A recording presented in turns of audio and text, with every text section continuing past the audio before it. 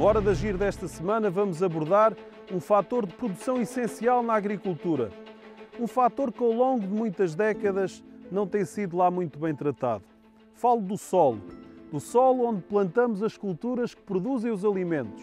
O solo onde vivem as raízes das plantas, onde é armazenada a água e onde se decompõe a matéria orgânica e se reciclam os nutrientes. Solo cuja importância foi descartada desde os tempos da monarquia às campanhas de trigo do período da ditadura, onde uma monocultura intensiva levou à erosão do solo com perdas enormes de fertilidade. Numa agricultura moderna e industrial, a mecanização requer áreas muito extensas de culturas que levam à perda da biodiversidade, mas também a um uso excessivo de fertilizantes químicos que contribuem também para alterar a estrutura do solo e a sua capacidade de reter a água. A EDIA, a empresa que desenvolveu aqui as infraestruturas do regadio do Alqueva e que tem esta responsabilidade também de levar a água aos agricultores, tem agora um projeto muito especial, o de criar unidades de compostagem espalhadas no território, de forma a enriquecer os solos da região com mais matéria orgânica. Desta forma, os agricultores poupam milhares de litros de água. Poupam também muitíssimo dinheiro, porque desta forma já não têm a necessidade de comprar tantos fertilizantes químicos e também é aumentada a capacidade de capturar carbono da atmosfera, o que também é relevante num tempo de alterações climáticas. Mais um excelente exemplo em mais um Hora de Agir. No início do século XX, Albert Howard, botânico inglês, era responsável por uma unidade pública de pesquisa agrícola no Raj britânico da Índia, em Indore, onde trabalhava com a sua esposa, Gabrielle. O objetivo da sua missão era ensinar as modernas técnicas ocidentais de agricultura, mas o que acabou por acontecer é que Albert foi aprender com os indianos novas técnicas e produzir descobertas de inestimável valor para o mundo. Com ele, terá nascido a agricultura orgânica e biológica. Foi ele o pai fundador da agricultura sustentável ao compreender a profunda ligação que existia entre um solo nutrido e saudável, a saúde das plantações, do gado e das pessoas que viviam nas aldeias. Howard terá até ido mais longe ao considerar que um solo rico em nutrientes, plantas, pessoas e animais são uma entidade única e indivisível. Esse aprendizado com técnicas ancestrais, aprimorados com o conhecimento de botânica, deu origem a um novo método de compostagem tradicional que ficou conhecido como composto de Indore. Este método consistia na criação de montes de resíduos orgânicos, que incluíam restos de plantas ou estrume animal, onde estas matérias se decompunham através de uma intensa atividade microbiana e por estratégias específicas como o virar destas pilhas de resíduos para uma decomposição mais eficiente. O seu livro, Resíduos para Agricultura, de 1931, é considerado nas ciências agrícolas como uma das publicações mais importantes. E o seu livro de 1940, Um Testamento Agrícola, esteve na origem de novas práticas que demonstraram que era possível conjugar sustentabilidade com uma maior produtividade dos campos. Mas estes avanços foram derrotados, porque nesse mesmo início do século XX, Fritz Haber e Carl Bosch protagonizaram avanços extraordinários na química, que permitiram a síntese de amônia e a produção em larga escala de fertilizantes nitrogenados com impactos enormes na agricultura, mas também na economia global. Estas conquistas mostraram uma outra face da moeda. A utilização dos avanços da química e o aumento da produtividade era acompanhado também da degradação do solo, poluição da água e perda da biodiversidade. O desafio de alimentar a população mundial não pode rejeitar os avanços da química, mas na década da revolução para a sustentabilidade, recuperar práticas de uma agricultura orgânica ganha uma nova centralidade na necessidade de melhorar o teor de matéria orgânica no solo e a capacidade de fixar o carbono e de levar nutrientes às plantas. Nesse desafio, a compostagem dos resíduos orgânicos tem aqui um papel importante a desempenhar. Apesar deste trabalho notável de Albert na Índia, A produção do composto orgânico deve ter surgido logo no início com o aparecimento da agricultura, há cerca de 10 mil anos, ainda no Neolítico, quando nos teremos afastado da incerteza da caça. Na observação empírica, nesses primórdios da agricultura, o ser humano terá compreendido a necessidade de manter o solo nutrido, um solo saudável, e mesmo que ainda não tivesse esta compreensão científica da química do solo, dos nutrientes, terá sido muito possível a percepção imediata de que solos mais férteis produziam melhores colheitas. Em antigas civilizações, como no Antigo Egito, há registros escritos que mencionam técnicas agrícolas como a adição de esterco com matéria orgânica no solo. Há também registros arqueológicos dessas civilizações, lá muito atrás, que nos sugerem a presença de sistemas de irrigação, áreas também onde terão acontecido rotações de culturas e mesmo compostagem. O que aconteceu ao longo da história na produção deste composto era uma degradação natural de matéria orgânica e que terá sido aquilo que de certa forma contribuiu ao longo de muitos séculos para a manutenção da fertilidade do solo. O que distingue hoje a compostagem desse trabalho que a natureza sempre fez é o conhecimento científico, é a forma como, através da nossa intervenção, pode ser acelerado este processo de composição, esta forma de obter um material composto orgânico de uma maior elevada qualidade e, por isso, de uma eficácia muito maior também na melhoria do solo.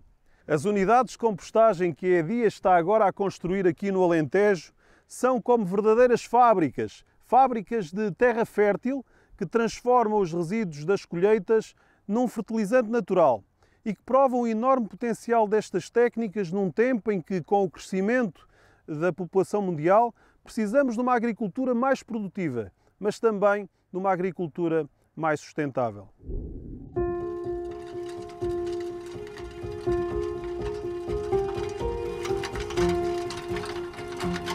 O projeto URSA é uma iniciativa da EDIA para promover a valorização dos subprodutos agrícolas e agroindustriais. No fundo, Alqueva serve uma área muito grande com culturas agrícolas.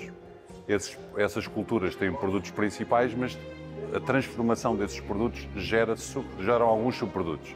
Se o mais fácil de percebermos é quando fazemos trigo e ficamos com a palha. A palha é o subproduto. Com o olival, que é a cultura mais importante aqui da região, retiramos a azeitona da oliveira, não é? E depois esprememos essa azeitona, tiramos o azeite. Ora, o azeite é cerca de 15% do peso da azeitona. Depois há 85% que tem que ter um destino. E esse, normalmente, é a valorização energética pelo caroço e o bagaço, que é uma espécie de polpa, a massa da azeitona, que já não tem azeite, pode ser incorporada e misturada com a palha, usando estes dois exemplos muito simples. Portanto, no fundo, usando restos herbáceos com estes restos de frutas, podem ser misturados e transformados, através de um processo natural de compostagem, num adubo orgânico. Isto é muito interessante para a agricultura porque pode substituir adubos químicos, e para um operador de água que está preocupado também com a qualidade da água que entrega aos seus clientes, é importante porque vamos ter melhor qualidade da água se utilizarmos este tipo de adubos orgânicos.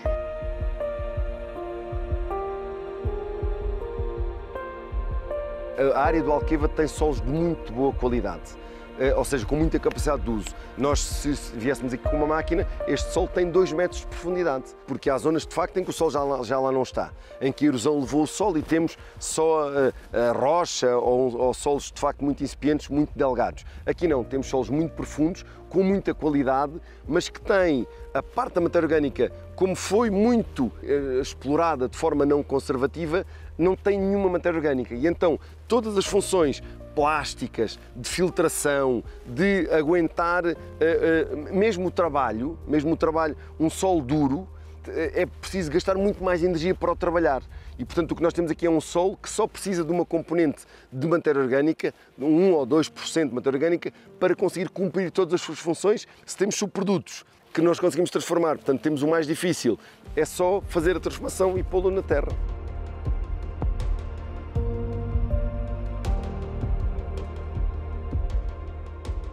E, portanto, é isto que queremos voltar um bocadinho atrás. Aprender com a natureza, não nos afastarmos muito do que a natureza faz corretamente, que é pegar nos materiais, transformá-los e voltar a pô-los no solo, para que este recurso continue vivo, continue saudável. Há uma componente biológica que aqui está muito perdida, não é? E, portanto, se nós pusermos matéria orgânica, vamos alimentar esses micro-organismos que vão trazer também fertilidade e vida ao solo.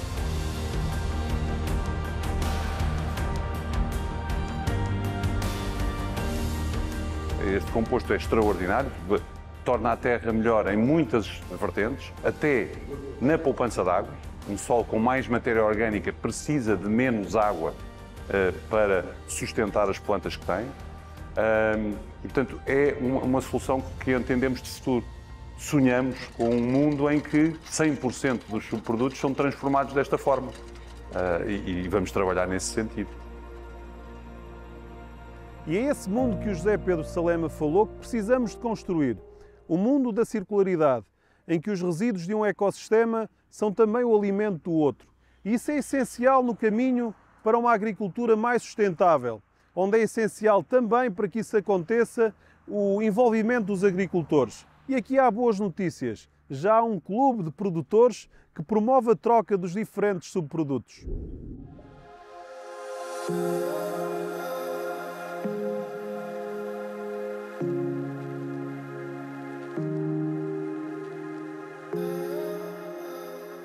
O Clube Produtores Continente pretende e acha fundamental a valorização dos produtos orgânicos. E surgiu numa visita técnica aqui ao Alentejo a questão dos bagaços de azeitona e a possibilidade de se formarem unidades de compostagem nas propriedades privadas.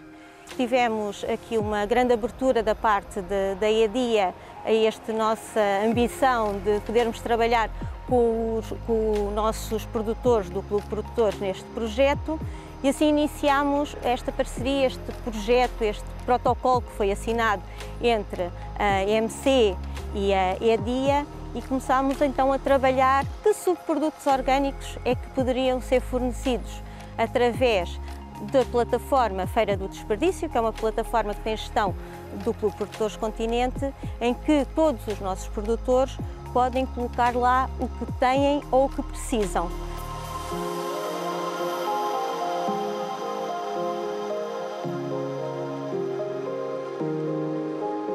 Nós aqui na Irada da Figueirinha é uma exploração com 300 hectares em que temos olival, temos vinha e temos amendoal e produzimos vinho e produzimos azeite. Naturalmente temos aqui muitos subprodutos em que estimamos que sejam à volta de 10 mil toneladas por ano. Então, juntamente com o Clube Produtores Continente, juntamente com o know-how que a EDIA já tinha, juntamente com o Politécnico de Beja, juntamente com a Universidade de Évora e outros parceiros que temos, resolvemos avançar um bocadinho com esta loucura e procedemos à construção da unidade de compostagem. Então isto consiste em dar prioridade naturalmente a todos os subprodutos que nós temos na nossa exploração, que estimamos em 10 mil toneladas, as próprias águas residuais que nós temos aqui, que lhe vamos dar um final de ciclo, e todos os outros produtos que temos à disposição dentro do Clube de Produtores Continente, em que vão ser usados também na compostagem do produto final. E é um projeto para crescer.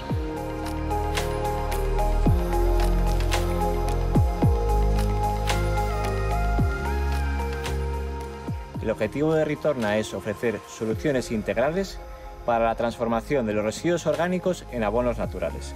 En el caso de la máquina volteadora que utiliza Ursa, la función principal es voltear y oxigenar el material para mantener las condiciones aeróbicas que requiere el proceso de compostaje.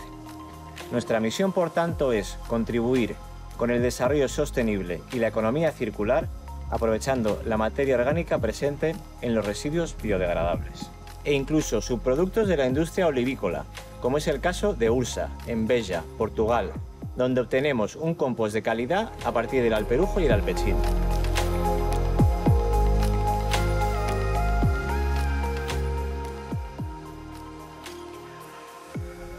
Em alguns terrenos nós achamos, portanto, que já colocamos, e já há mais de um ano colocamos o composto e há diferenças significativas na produção.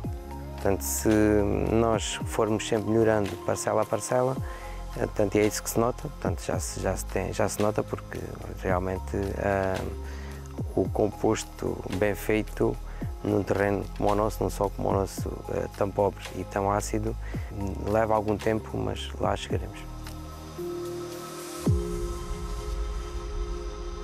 Para além da compostagem com os resíduos orgânicos da agricultura, há um potencial nos nossos resíduos orgânicos aí de casa e que devem ter como destino final um compostor. Nós já falámos aqui desta compostagem doméstica, da compostagem comunitária, e hoje é o dia de irmos conhecer um processo um pouco diferente. Um projeto chamado Revolução das Minhocas, a vermicompostagem, que acontece já em 3 concelhos, em Silves, Cadaval e em Vila Nova de Famalicão. Quando falamos de vermicompostagem, a vermicompostagem é um processo relativamente diferente, porque envolve a inserção de minhocas, neste caso, ou de bichos de conta, ou até mesmo da mosca soldado negra, de uma forma ativa na nossa pilha de compostagem. Esta é uma técnica de compostagem que tendencialmente nós não queremos que haja um aquecimento, então tentamos fazer com que a pilha seja mais baixa e mais dispersa, para que as minhocas, por exemplo, não se sintam desconfortáveis com o excesso de calor ou uma temperatura demasiado baixa. Nós vamos alimentando gradualmente as minhocas, com os nossos resíduos orgânicos bem espalhados, em vez de ser condensados e concentrados, bem espalhados, cobrimos com palha ou com cartão, de forma a proporcionar-lhes ali um ambiente com pouca luz, e elas vão-se alimentando das cascas que vão sendo adicionadas. As minhocas não funcionam sem os micro-organismos, a compostagem não funciona sem micro-organismos. Eles são os primeiros a dar início à eliminação e à redução de um elemento orgânico num elemento inorgânico, que possa mais tarde ser incorporado no fertilizante final. Fazem a eliminação da matéria orgânica e a sua transformação em composto. E depois, mais tarde, surgem as minhocas, mesmo em modelos de compostagem doméstica e em modelos de compostagem comunitária, para eliminar os resíduos que foram lá ficando mais degradados por parte dos micro-organismos presentes na pilha de compostagem. Em toda a União Europeia, estima-se que sejam produzidos entre 118 a 138 milhões de toneladas de biorresíduos, mas apenas 40% são transformados em composto orgânico. A Eslovénia é o país que mais trata biorresíduos, são 320 kg por habitante por ano. Na Holanda, 223 kg. Na Bélgica, 201, ou, por exemplo, a Suécia, que por ano trata 193 kg por habitante, sendo estes os melhores exemplos na Europa. Portugal ocupa o último lugar. Nós valorizamos apenas 11 kg de biorresíduos por habitante. E há uma razão para esta situação estar a acontecer. É que o nosso caixote de lixo aí em casa é quase metade composto por biorresíduos. São os restos da comida, dos vegetais líquidos, que são depois misturados com o plástico ou o cartão, formando uma espécie de pasta e algum mau cheiro por vezes. Isto acontece porque nós ainda não estamos a ser capazes de separar. Isso levanta aqui 3 grandes problemas. O primeiro é que estes biorresíduos vão contaminar depois o plástico, o cartão, e estes produtos depois já não podem ser reciclados. O segundo é que, ao não separarmos estes produtos, estes inevitavelmente vão acabar nos aterros. E o terceiro é que perdemos aqui uma oportunidade de utilizar estes biorresíduos, estes resíduos orgânicos, para que sejam encaminhados para estes processos de compostagem ou mesmo para outros processos de valorização energética. Esta é a hora de agir para que esta separação avance mais rápido, para que possamos ter este composto que vai melhorar o teor de matéria orgânica nos solos e que, para além de melhorar a produtividade e a sustentabilidade da agricultura, será também uma forma de sequestrar mais carbono da atmosfera, o que é de todo relevante neste que é um tempo de crise climática. Hoje, com mais este bom exemplo, ficamos por aqui e nós já sabe, temos encontro marcado na próxima semana. Um abraço amigo e até lá!